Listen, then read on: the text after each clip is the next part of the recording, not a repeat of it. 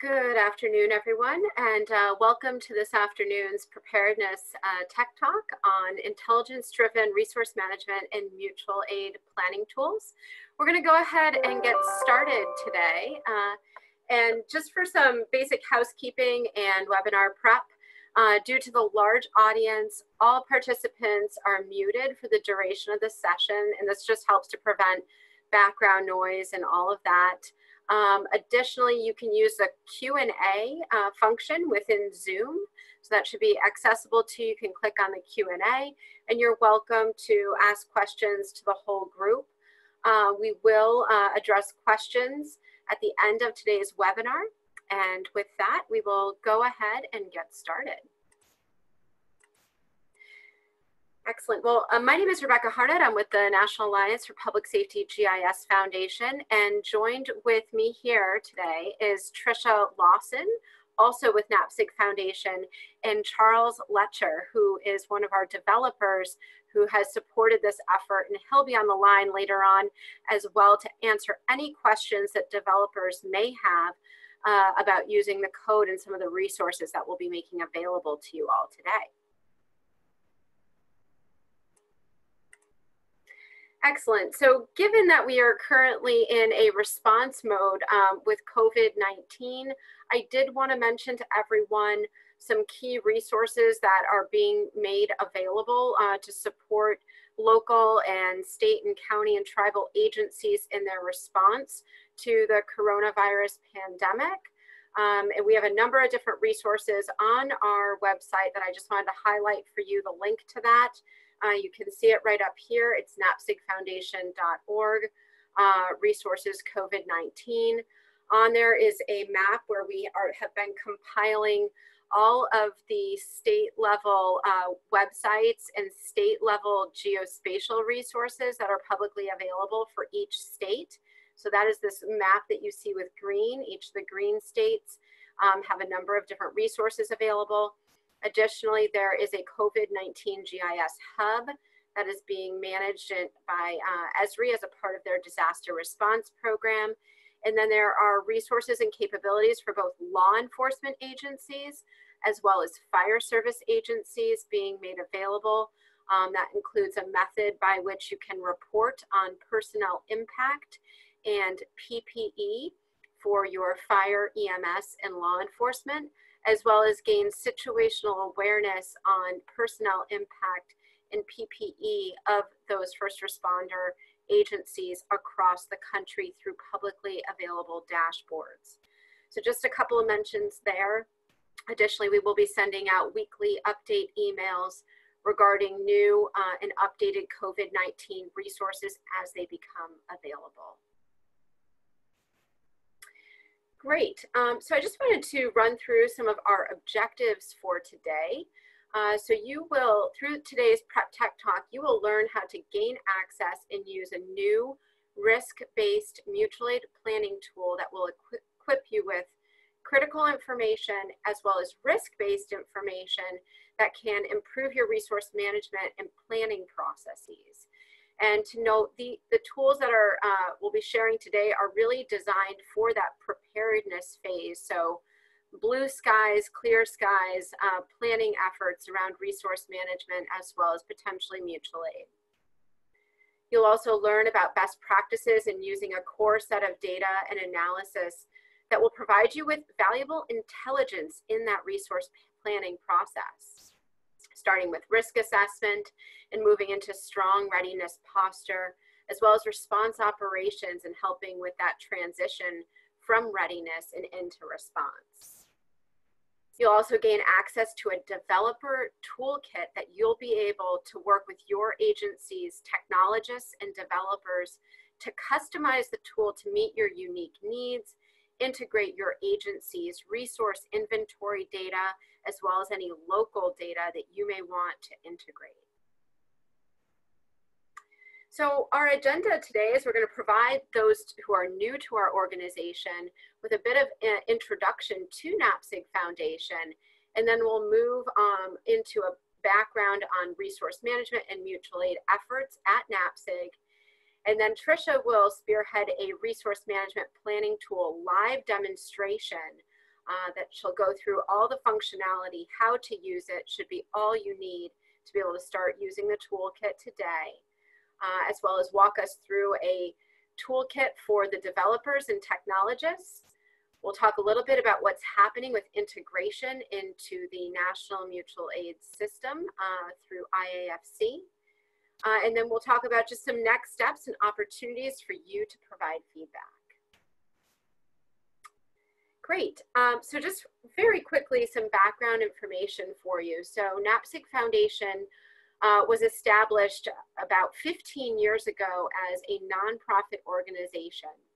We have a 20,000 member network of public safety leaders, first responders, and technologists and GIS practitioners from across the whole community, local, state, tribal, territorial, federal, and NGO partners. And we're governed by an independent board of directors that's comprised mostly of public safety and emergency management industry leaders. We were also established as an alliance over 15 years ago by all of the different organizations that you see on this slide today. So in terms of our national, our local focus and national reach, we have that 20,000 member network, which all of you are a part of. And then we also work with approximately 12 primary national and international associations that reach across the different disciplines and level of government. And we do engage and interface with private sector. Additionally, I wanted to share with you just where everyone is coming from who's joined us today. So we have a great distribution of participants across the country. In this map, you can see all of the orange and red dots represent where all of our participants are from today. So you can see we have great geographic representation reflecting that national perspective. And then over here, you can see the breakdown of participation by level of government. So we have the vast majority of you are from local agencies. We also have good representation by state, NGOs, federal government, tribal nations, as well as private sector. So really good diversity of folks. And then in terms of primary discipline, we have strong representation today by emergency management, search and rescue, fire service, law enforcement.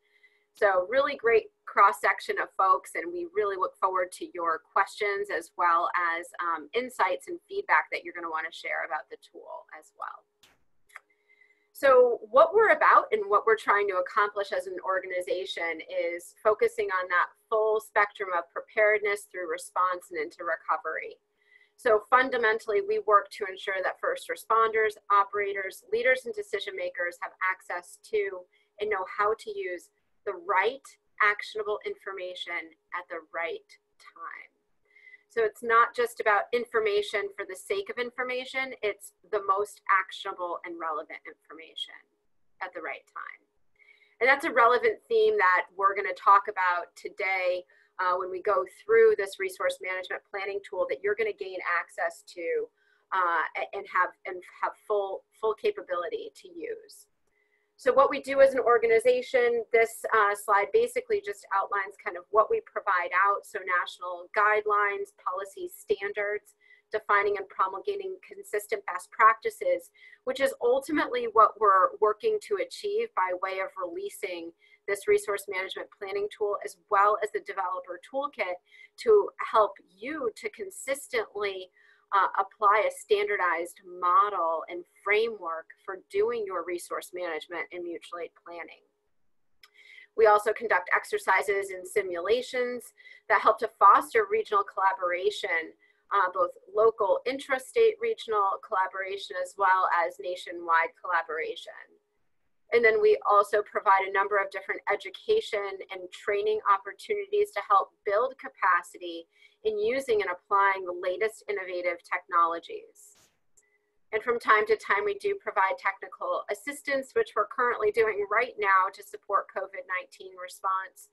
But this is kind of the tip of the spear. We hope that everything we do, from national guidelines and exercises and education, are really the majority and the bulk of our efforts as an organization. So I just wanted to mention to you all, with regards to that, we have a number of different resources and guidance and tools that we make available, And those are all available in NAPSIG's resource library. So you can access the link here, and above is just a screenshot of the interface for that resource library. And with that, I'm going to shift and move into our conversation with regards to innovative mutual aid policy and technology, which is where we have developed this mutual aid and resource management planning tool that we'll be demonstrating today. This is an initiative that NAPSIG has had underway for the last 5 years. And we've really worked on building from lessons learned in recent incidents and exercises to address some of the most pressing needs and requirements around innovative technology policy for mutual aid identified by the first responder community. So really a locally driven effort. And so we've gone through a number of related initiatives. Some of you may be familiar with things like our National Mutual Aid Technology Exercise, and we have as well as a variety of different guidance out there, such as the Guidance for Implementing Information Sharing Standards for Crisis Management and Mutual Aid Technology. And then we have this effort that we'll be going through today. So what's the challenge that we have as a community at the local level? Fundamentally, we know that resource management and mutual aid are critical for effective, unified response to and recovery from emergencies and planned events. And that spans all types of incidents as well as scales of incident, be it the most localized structure fire, all the way on up to where we're at today with a nationwide and frankly global pandemic. Many mutual aid technology systems are in use today, and one of the challenges that we've experienced with that is that there's no clear national standard or framework by which those different localized systems can be integrated to support operational workflows. And that's one of the things that we're hoping that this common and standardized resource management and mutual aid toolkit will help you to accomplish, is building towards that national standard and framework. So the process that we underwent in terms of developing what you'll see today in a live demonstration started about 1.5 years ago when we began gathering requirements from local stakeholders as well as state level stakeholders to ensure a national perspective. So we convened a targeted working group. We expanded that out to include some additional folks, but provided here is just a listing of who that core working group was that helped us to gather the requirements, and we socialized this with a broader group of stakeholders as well through a number of different virtual meetings, live demonstrations, and even an in-person stakeholder workshop or work session back in March. Additionally, we did a larger exercise and feedback session in November of 2019 that involved upwards to about 50 stakeholders. So your participation today is our next step in this socialization and feedback process. At the same time, you're actually going to gain access to this tool set. So it's a great opportunity to both use a new capability as well as inform something that is going to be improved upon. Just a couple questions here in terms of, is DHS and FEMA been a member of this? We have actually engaged with both DHS and FEMA throughout the development process, and I'll talk a little bit about that in a moment. But I will emphasize that this has been developed as a locally driven capability as opposed to a federally driven capability. So we've certainly interfaced with them and coordinated with both DHS and FEMA throughout this development process, but we still wanted to ensure that this is being driven by locals and local, state, tribal, territory level stakeholders. Great. And with that, I'd like to actually hand this over to Tricia Lawson. I believe I was missing a slide here. Tricia Lawson, who's going to walk us through the process in terms of mutual aid planning steps. Tricia? Hi, Rebecca, thanks. So throughout that working group and the series of virtual meetings and in-person meetings, the group decided upon a 6-step process for mutual aid planning, which started with resource management. In essence, identifying a hazard, identifying your location, and understanding the impacts to your community. And this allowed for resource management, which is what we decided we would kind of tackle with our first implementation of the resource management planning tool. So you can kind of go ahead and skip ahead, Rebecca, if you want. Yeah, so the next steps would be working this into more of a mutual aid type of tool. You can keep on moving on if you want.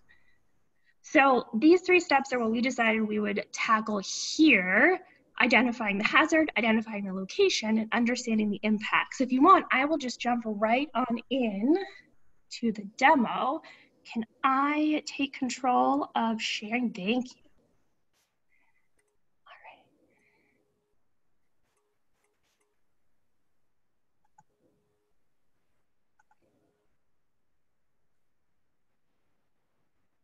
Can you guys see the planning tool, or are you seeing? Yes, we're seeing your planning tool, Trish. Perfect, thank you. All right. So some of you might be familiar with the ArcGIS Online Situational Awareness widget. So you'll probably recognize the layout of the resource management planning tool. So this tool, users can walk through steps 1 through 3 of that workflow that we just discussed, and if needed, can explore some additional impacts to their community. So let's just jump in with the demo here. First, I can select my hazard. So I am down in San Diego, so I will actually select wildfire hazard exposure. Now, these nationwide data sets are for hazard exposure, and they're actually the same data sets that are used in the Hazard Explorer tool that's also found in FEMA's Prep Toolkit. Now, if you have locally available risk data or any other type of hazard data that you'd like to utilize, you're more than welcome to use it in this Add Data button, and you can just add your information from ArcGIS Online straight up into the tool. So now that I've got step 1, I'm going to move to step 2. I can find my location. So I'm down in San Diego. We will start there. Give this a second to run over. Okay, so now to explore my impacts, I have a couple of options for running the widget. I can select these 3 buttons and I can hit set location. The tool will run. And since the since the wildfire hazard seems to cover most of my whole county, I can just run it for my whole county if I'd like. Or if I'd like to draw my own polygon, I can do that here. I can also buffer my polygon. I can draw a line and buffer. I can draw a point and buffer. And if I had added any of my own hazard data, I could do the exact same workflow here and select the polygon and then just select those 3 buttons. I can also just select this impacts button here, and the tool will run on the bottom as well. We have a couple of options for that. So let's now walk through the information needed that the group decided. So the group that we met with came up with a list of data sets that they decided were important for resource management and mutual aid planning. We then took that list and we crosswalked it to nationally available data sets. Most of these data sets that you'll see are available through Highfeld. Some are just available through the CDC, the SVI, which we'll show in a second. And as more nationally available data sets become available, we will continue to add to the tool, but we are trying to parse down the information to relevant information for mutual aid and resource management. So let's just walk through these a bit. When we first utilized the situational awareness widget, all of the information was really busy down here. So we decided we were going to group this by lifeline and add in an extra bucket for special needs populations. So we can kind of categorize this data by special needs, communications, energy, food, water, shelter, health and medical, hazardous materials, safety and security, and transportation. So we can just walk through a few of them. We won't take you through everything. But for example, the group determined it was important to see population information. So we're using the CDC's Social Vulnerability Index data to gather population information, populations over 65, under 17, populations who might not be speaking English well, households with no vehicle. We're also able to pull in data on location and number of schools, location and types of prisons. Nursing homes were deemed important for mutual aid planning, as well as mobile home parks, childcare centers. So at any time, I can just come on back to my original tab here, and I can move through any of these. So for health and medical, it was determined that it was important to show dialysis centers and their locations, and hospital types and their locations as well. So I won't bother going through all of those for you guys, but that's kind of the gist of the tool. And if at any moment in time I want to maybe take a look at something else, I can add in additional data sets in here. I also have a legend that I can turn on and off. If I would like to maybe take a look at the emergency response guide, we have that widget up here as well. So I can take a look at spillage data and plume modeling. We discussed earlier, I can add any data that I might need. I can also use the grid overlay if interested for using this for some more operational type work. And of course, I can also print all of my results, which will also print the results from the situational awareness widget down at the bottom. Okay, so that was a pretty quick run through of where we're currently at with the resource management planning tool. So, Rebecca, anything else you want to add in here? No, I think that's a great demonstration and walkthrough of the capabilities, Trisha. Thank you. Thanks. All right, so that leads us to what is next for the resource management planning tool. Rebecca, do you want me to just kind of share slides here, or do you want to take over? I will share my screen right now and just cover a little bit more background for folks. Perfect. Thank you. Excellent. So we're going to share with you kind of what's coming up next. I just want to be sure that folks can see my screen okay. Trisha, are you able to see my screen okay? Yes, I can. Okay, outstanding. And to give you a sense of, so why did we create this? We know that there's a few different tools out there today, but do they actually meet those needs and requirements that our stakeholders identified for resource management planning and mutual aid planning specifically at the local level? So I just wanted to share some, how did we get here in terms of the demonstration that you just saw? So we did a pretty extensive review and assessment of existing planning related tools that are available in the more or less in the public space, meaning they're not necessarily sold by a particular vendor or anything like that. So provided here, you see a list of some different tools. They are not all necessarily designed for mutual aid and resource planning, but they certainly included functionality and data and information that does support resource management and mutual aid planning. So we did include them in our review and analysis to really try to understand, does something already exist out there? And if so, what is it? And if not, how does what exists today differ from what the community needs? Additionally, we also did a review of available risk and resilience indices and data. So if we have any GIS folks that have joined us today, I'm sure you would appreciate this review that we did, because there has been an emergence of different risk and resilience data sets, indices, as well as social vulnerability indices as well, that we really wanted to better understand, so we knew what exactly can and should be used to support resource management and mutual aid planning. Additionally, we took a really hard look at the information requirements. You may have heard of things like essential elements of information or core information requirements. But ultimately, by working with our stakeholders, there was this umbrella of resource management information needs. And as you can see, this looks a bit chaotic. There's just so much information that's needed to drive that resource management and mutual aid planning process.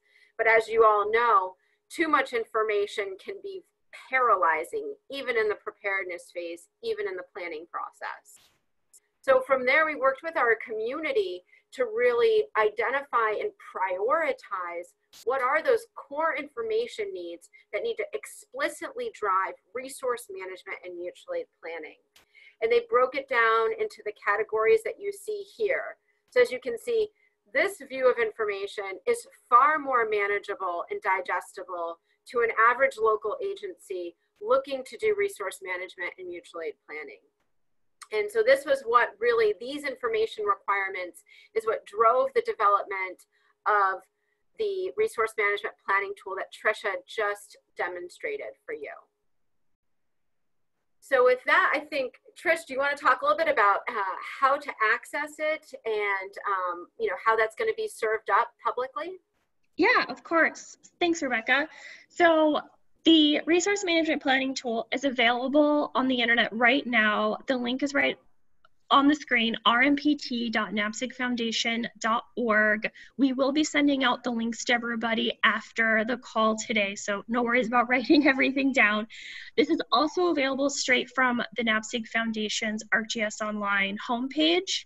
And there's also an ArcGIS Online item page, so it's also searchable through ArcGIS Online, just in case you do lose that link. But we'll also be throwing this up on our website, and we will be sharing all of this information with everybody right after the call today.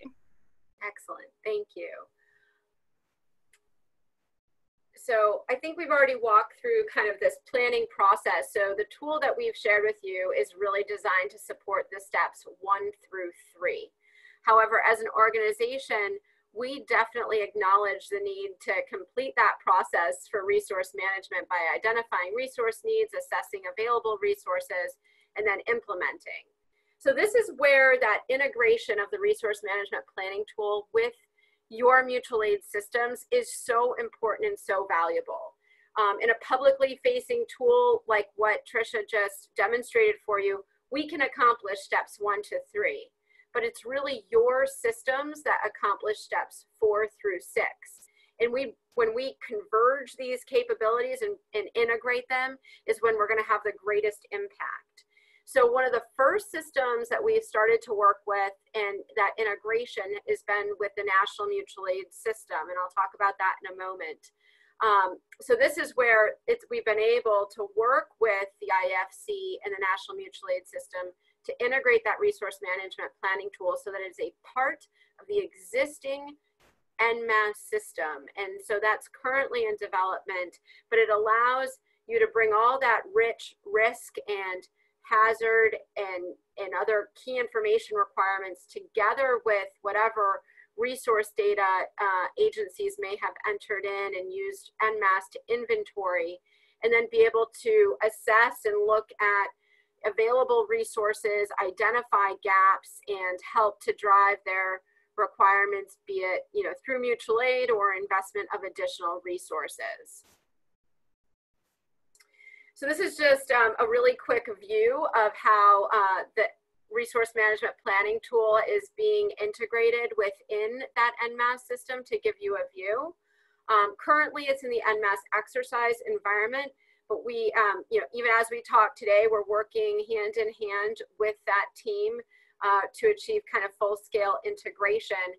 And one of the differences that you can see here in the version when it gets integrated in a mutual aid system like NMAS is it has that add resource button right there. So after you go through the process of selecting your hazard, your location, assessing your impacts, you can add your resources, and that enables you to see your resources in context with that hazard and impact considerations. So our plan currently and working with the NMAS team is that full integrated capability will be available within NMAS if you are already an NMAS user the fall of 2020. If you want to know more about that full mutual aid capability available through NMAS, I've included the link there. But what I want to mention to you is that RMPT is available in the public version that Tricia just demonstrated for you and that we'll be making available to everyone. So that's fully publicly available. Additionally, it's also available to integrate into any system. So it doesn't have to just be NMAS. So NMAS just served as an example and an initial opportunity for us to test and prove that this can happen and that it drives value to the locals. So RMPT is agnostic and interoperable with any and all open standards-based resource management and mutual aid technology systems. So we can certainly work with any of you to provide some level of technical assistance if you're looking to integrate that. And in a moment, we'll share a little bit about the developer toolkit for that. The application and the code, even the raw code, is available to all agencies and organizations. It's available publicly at no cost. And to kind of add on to that, there's no licensing agreements or costs associated with using either our web-based tools that Tricia demonstrated, as well as the code that we make available in the developer's toolkit. So with that, I'm going to actually ask Tricia to walk us through and talk a little bit about that developer toolkit for our technologists who are joining us here today. Sounds good, Rebecca. Do you want me to share a screen to show the GitHub or just kind of walk it through here? Yeah, why don't you feel free to share your screen? That'd be great.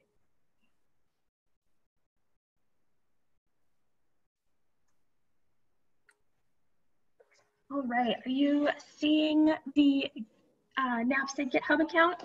We sure are, yes. Perfect, thank you. So, as Rebecca had stated, we are sharing all of the custom development code for the custom development for the web app builder on top of ArcGIS Online right up in our GitHub account. So that's available as we speak. We will also be sending out these links to everybody after the call, so no worries about trying to remember to write all of this down, but it is in our NAPSA GitHub account. We've got a wiki set up with a bit of information about the tool and about the integration, and then you are actually able to kind of scoot over right into the code and download anything you need straight from here. Now, I understand as an emergency planner or a fire chief, this might not really be right up your alley, but if you guys have staff with development experience, or even maybe GIS analysts who have experience doing development work on top of ArcGIS Online, this is a really great resource for you guys to kind of start that conversation with your technologist staff for integrating into your own workflows. And I think that is like a pretty good overview of where you can access the tools here. So Rebecca, I will stop sharing if I can find the button. There we go. Excellent. Thank you, Tricia. So I think that was a great walkthrough of that developer toolkit. And as I mentioned, this is all publicly available on GitHub, and we will provide everyone. So with the links to all of this. So if you are, a fire chief or an emergency manager and you're like, wow, this is great. I want to be able to integrate this into my agency's system, and I want to be able to customize it.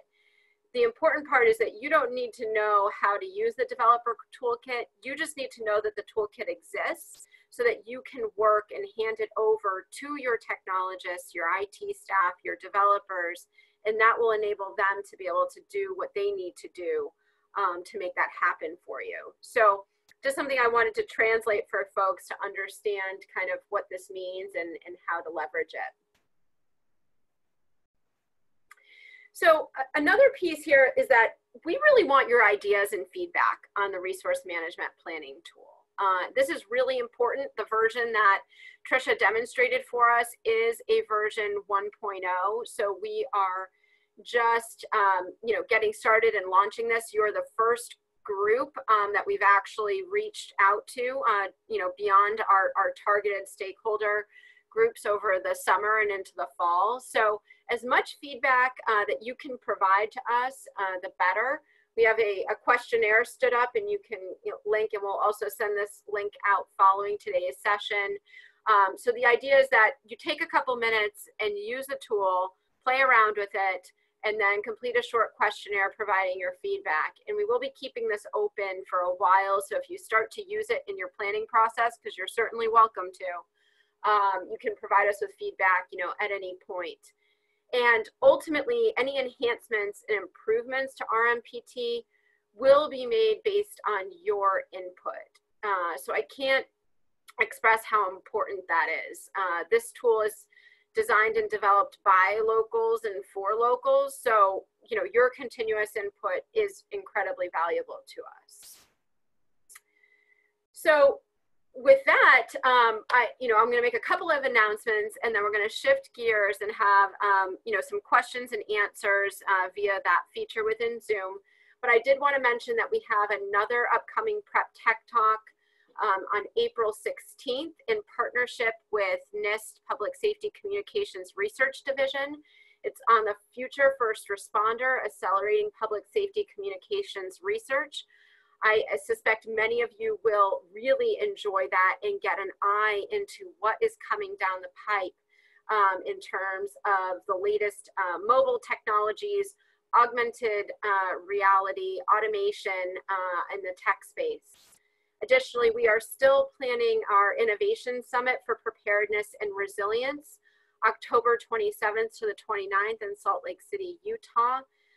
At this point, given the timing, we fully anticipate that Inspire will continue. So do consider joining us this year out in Salt Lake City. So just a little bit of highlights about what's next. Trisha already shared those links with us. Questions obviously can go to us, but before we do that, I did want to take a few minutes and just highlight the fact we have the opportunity for feedback. And then I will take some different questions here in that we were seeing in the chat. So I'm going to start with the bottom question, I believe from David. Is this only for the United States? And the answer to that is at current, yes. This tool has only been developed for the US, and the reason for that is that much of the data that is used to drive this tool is only nationally available data. The same process would have to be done in terms of identifying all of the data sources from best available sources from globally, and that effort has not been undertaken yet. I have another question with regards to ICS typed resources. Ultimately, within the resource planning toolkit, as well as if you were to integrate it in your mutual aid planning system, you can integrate any resources that you have inventoried. Certainly, we encourage agencies to use and apply NIMS resource typing definitions for, which are NIMS ICS typing definitions, which apply to many resources, but ultimately you can integrate your resource inventory containing any and all resources that are relevant to you in your resource management and mutual aid planning process. I have a couple of other questions that I see here today. The question is, can multiple hazards be modeled? Is there any portion of the tool that might help users see how one hazard or threat could cascade? So I'll actually, Trisha, I'll let you take that question if you don't mind. Yeah, that works. So right now in the mutual aid planning tool, we are not modeling the hazards within the tool. We are offering hazard exposure data for each particular hazard. You're more than welcome to lay multiple of those layers on top of each other. You are also more than welcome to utilize another tool for hazard modeling and then add that data into the mutual aid planning tool and the resource management planning tool. So there's a couple of ways you could do that, but the tool itself is actually not creating the models. Trish, did you actually want to share your screen and maybe navigate for a user, like where they would go to attempt to do that? Yeah, give me 1 second here. Let me get this back up. Share. All right, so are you seeing the resource management planning tool? Yes, we sure are. Okay, perfect. So right now, these are hazard exposure layers, so they're binary. It's a yes or no, does the hazard exist? Is the exposure relevant? So you're more than welcome to add more than one on top of each other, but in terms of cascading events, let's see here, there's a couple of different options. The only modeling tool that we have up and readily available as a button is the emergency response guide, which you can walk through and I think There we go. I thought my internet was getting a little slow for a second. So you're more than welcome to add that kind of modeling right in, or you can just go ahead and hit the add data button. So if I have information saved in my ArcGIS Online, maybe I ran some HAZUS models or something else that I have locally, I can just add that data right on into the map, and then I can follow that same process. So if, let's just say I have a separate polygon, I can just kind of select that polygon and I can set the location and I can run the tool. So there's a couple of options there, but hopefully that's answering the question. Yeah, I think that that's a great point to add. And maybe what we can do is just highlight the fact that if you were to take the code that we've deployed in GitHub and integrate this in your agency's own system, you could certainly integrate a lot more data and information that you may have locally as well. Is that right, Trisha? Yes. Yep. And still have the same user interface, so which was very much designed to meet the needs of local stakeholders that are non-technical. So designed to meet the needs of emergency planners, fire chiefs, operators, etc. Yeah, and Rebecca, that's actually a really good point. Like, our goal here is to make this as simple as possible for that non-technical like user set, right? So if you do want some more integrated technologies, you want some more modeling, totally doable. You just got to work with your technologist. Excellent. Yeah, thank you. And we'll just keep this up. We have a couple other questions here. We have a question from Bill about how can I update my county data for the map? And I think this goes to some of what you started to talk about already, but maybe you want to elaborate. Yeah, so if you're looking to add in your local hazard data, again, all you have to do is use this add data button here. If you are looking to add local data down into your impacts button, very simply, you can just redeploy the tool. Well, maybe I shouldn't say simply, but you are more than welcome to redeploy the tool in your own ArcGIS Online environment. And with the customizations that we've done, and with the code that we're offering through GitHub, you will have the ability to then set the parameters for what you want to see down here. So right now, we are filling this tool with nationally available data sets, mostly coming out of Highveld. If you deploy this in your own environment, you would be able to set which information, which data sets are in here, and you can put it with any local data sets that you have, but that will require the customizations to be stood up in your own environment. So Great. hopefully that was kind of answering the county data question, Bill. Yeah, absolutely. Thank you, Trisha. And I think this kind of actually is a building question here is, are there plans to integrate a quote, generate report functionality that may assist hazard mitigation planners in developing scenarios for their communities? So good question. Right now in the mutual aid planning tool, you can hit this download all button. And what it does is it is downloading CSV files for each of these data sets. If there is a reporting functionality that's needed, please let us know. Please kind of fill out our questionnaire that we kind of shared a few minutes ago and express kind of how you would want that report to look. There is some reporting functionality. We just haven't really explored it fully yet until we kind of gather all of those requirements. Great, thank you so much, Trisha. And I will just grab that link and put that in there for feedback on that. That would be an interesting area for exploration as we look at additional features. I don't know, Charles, if you wanted to weigh in on anything with regards to that one. No, I don't. Great. Excellent. I think the other question that we have here is how the system decides about allocating resources in terms of a model or techniques which have been used in the system. So I'm actually going to open up the slide deck here really quick, and I'm going to answer that question from one of the slides. And I think this is important to share because this was something that we discussed at length when we were in the development process and working with the community in developing this tool is that the resource management planning tool doesn't take the human analysis out of the process. And I think that's really important. So it's not, as we would call artificial intelligence. It's not deciding that allocation of resources. That's something that the planner still has to do. What this is providing you with is what you see from steps 1 to 3. It's allowing you to use data and intelligence around your exposure to hazards alongside, identifying that location, understanding impact, so you can get a general picture of risk as well as community level impacts.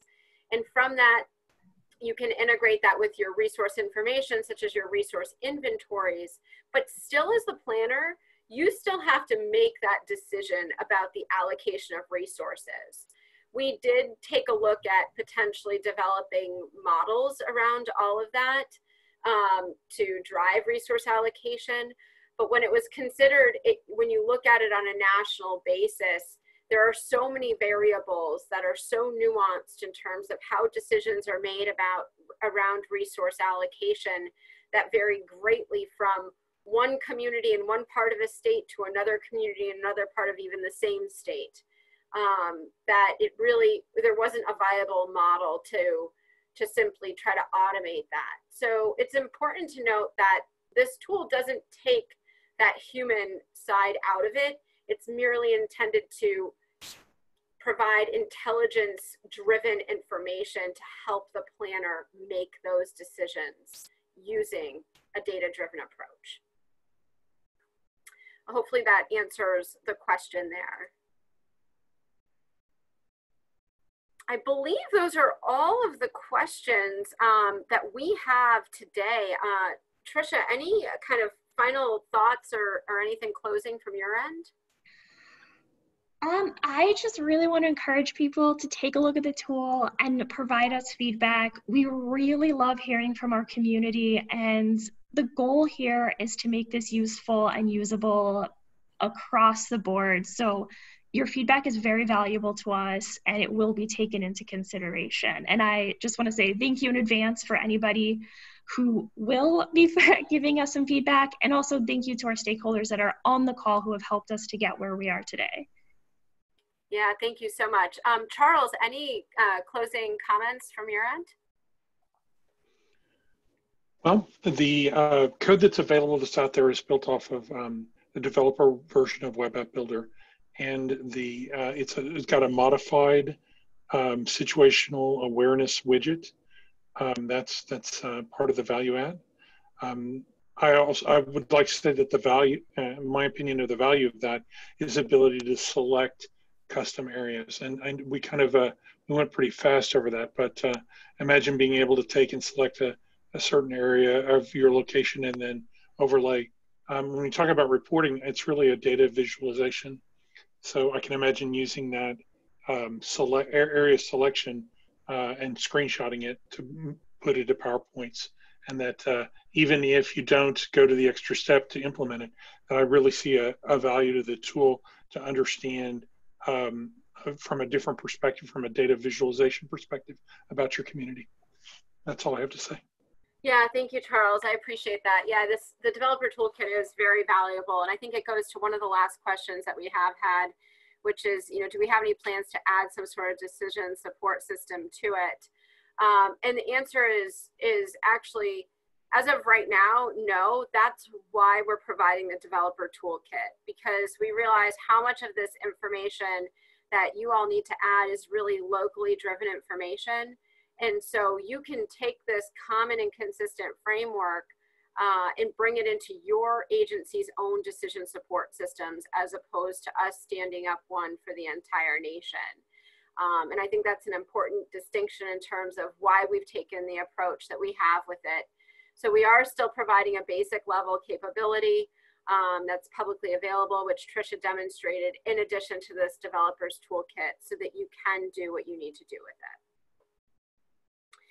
With that, thank you all so much for joining us. I did want to mention that the recording from today, including video, will be available on our website within about 24 hours, as well as the slide deck and the link to provide feedback and the link to the actual tool to play around with it. So we highly encourage you to take the time to work with it, provide us your feedback, and feel free to reach out to us with any questions. And with that, I wish you all very well, and that you keep safe and healthy in social distancing for the next 30 or so days. And we look forward to seeing you on April 16th for our next PrepTech Talk. Thank you all.